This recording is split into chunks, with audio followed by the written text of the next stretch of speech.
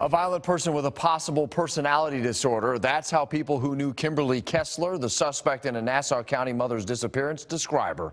I'm John Bachman. I'm Tanika Hughes. The state attorney's office released new evidence in the case, including interviews with childhood friends and an ex-boyfriend, along with video the night Kessler was arrested in St. Johns County. Action News Jax Christy Turner is live in Nassau County behind the former Tangle salon where Kessler and the victim worked. And Christy, you went through hours of evidence, and it shows Kessler throwing items into the dumpster.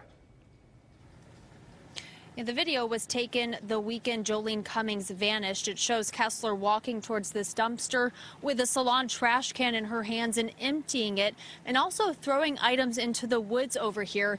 Cameras captured Kessler returning again hours later.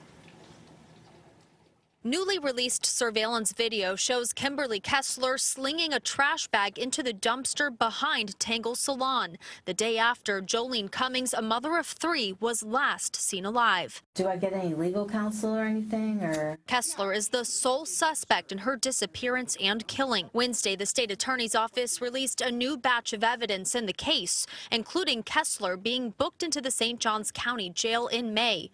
Kessler appears calm and even jokes around as an evidence technician takes her picture.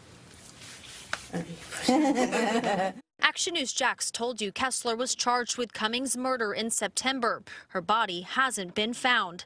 The evidence also includes pictures from inside the salon that appears to show blood stains on the wall and this wallet, and an interview with an ex-boyfriend who says Kessler had a short fuse. She pulled off. She can be the most charming, lovable person ever, and just snap. He told the detective on the case he wasn't surprised Kessler was a suspect in a homicide.